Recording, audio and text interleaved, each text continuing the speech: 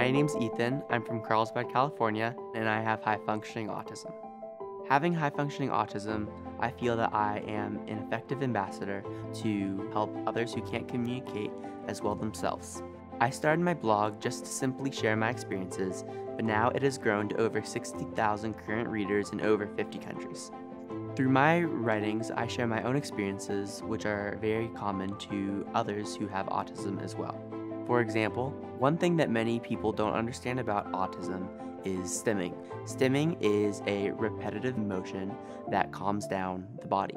Certain stims that you may see include walking back and forth, flapping arms, humming, movement of the eyes, etc.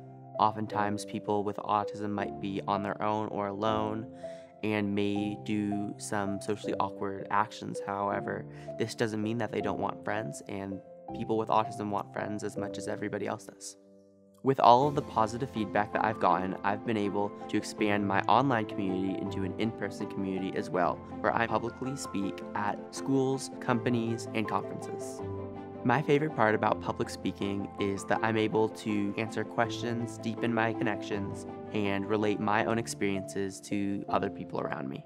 The Diller Teen Olam Award is so special to me because it not only validates my work in the autism community, but also in the Jewish community.